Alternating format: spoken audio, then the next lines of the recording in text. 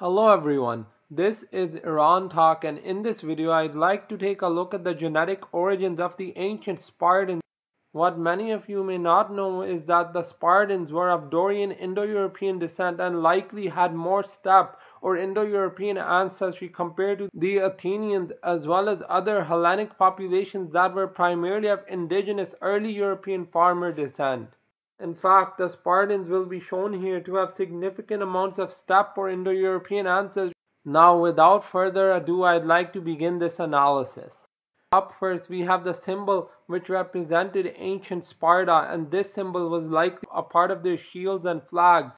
Moving on, here is an image of the Dorian as well as other Hellenic migrations, and you can see that the Dorians came from northern Greece, and for this reason they likely had a lot of steppe or Indo-European ancestry, and then you can see their dispersal across southern and central Greece, and also the Aeolians as well as the Ionians, who were the ancestors of the Athenians, are shown here as well. So you can see that their migrations are listed also, and what this means is that these sorts of migrations were not restricted to one ancient Hellenic group and was a pan-Hellenic phenomenon.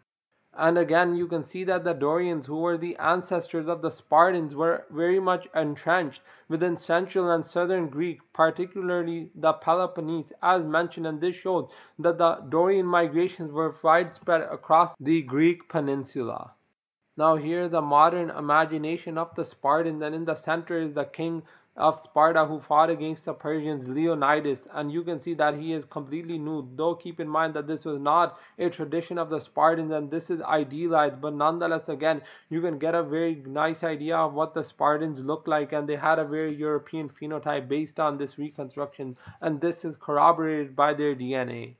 Though again, keep in mind that this is a modern depiction and we have very little depictions of the Spartans themselves that have survived to the present day. It is a well-known fact that many ancient Spartans were blonde, and I think this had to do with their significant steppe ancestry as well as lack of Levantine as well as Iranian farmer ancestry. Keep in mind that nonetheless the Spartans were very distinct from modern-day Central and Northern European populations.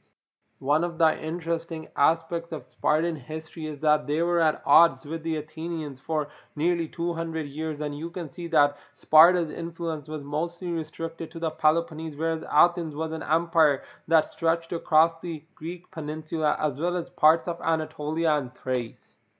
But as you can see with this map, the Athenians initially had the advantage, though the Spartans would become victorious in their battles, particularly during the Peloponnesian War, and would come to dominate Athens for nearly 50 years.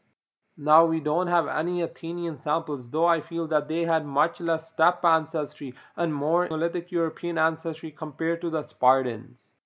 Moving on, here is a modern statue of an ancient Spartan, and you can see that he's holding a shield and has a very decorative helmet, and this is very interesting, and this shows how much the Greeks have invested in their ancient Spartan heritage, which is quite interesting.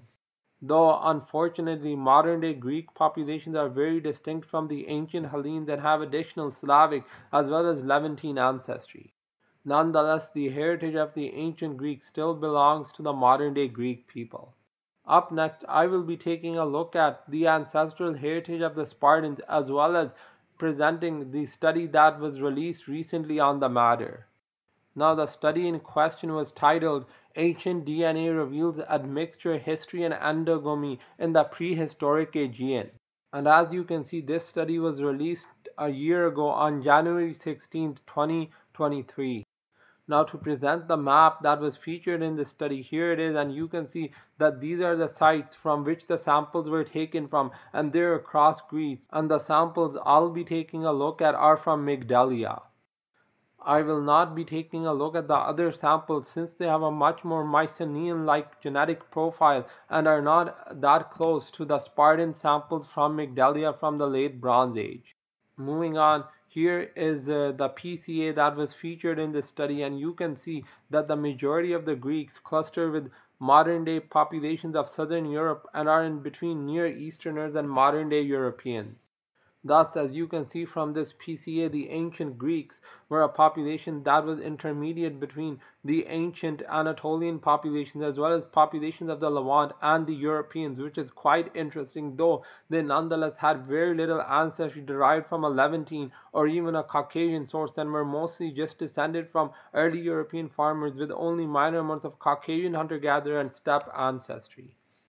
Now, before I get into the results, I just like to share the source populations. As you can clearly see, there's a Neolithic Greece component, there's a steppe Yamnayan component, there's a Western hunter-gatherer component, there's a Neolithic Iranian component, there's a Caucasian hunter-gatherer component, and there's a Neolithic Levantine component.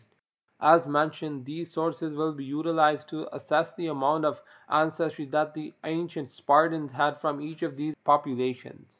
Now, before I get into the individual samples, here are the results for the averages. So you can see that the sample set was on average 70.4% Neolithic Greece derived, 28.8% Yamnayan derived, and 0.8% Neolithic Levantine. As you can see, the ancient Spartans were primarily of Neolithic Greece descent. Despite this, however, they had around 30% ancestry deriving from a steppe source. What this means is that the Dorian migration was indeed mediated with the invasion of steppe-like peoples who mixed with the indigenous population of Greece. Now finally, here are the individual samples, and you can see they're on average 69.0% Neolithic Greece, 28.4% steppe Yamnayan, 0.4% Western hunter-gatherer, 0.4% Neolithic Iranian, 1.0% Caucasian hunter-gatherer, and 0.8% Neolithic Levantine. Thus, with these results, you can see a bit of variance in the ancient Spartans. What this means is that on a genetic level, there was distinctions within the Spartiate population, and especially you can see one of the samples had around 36% steppe ancestry and 64% Neolithic Greece ancestry with no Western hunter-gatherer, no Neolithic Iranian, no Caucasian hunter-gatherer, and no Neolithic Levantine ancestry. This aspect suggests that there existed a caste system amongst the ancient Spartan population, with those being authentic Spartans likely having more Yamnayan ancestry than those being slaves. Thus, while the ancient Spartan population was likely very similar and not a part of the Nordic Mediterranean clime, nonetheless there were distinctions within the Spartan community, as you can see here. And what this means is that while the elite Spartans may not have genetically been Northern Europeans or even Central Europeans, they nonetheless had a profile with more steppe ancestry compared to the indigenous peoples living there, who also had some ancestry from the steppe, though not as high as the authentic Spartans.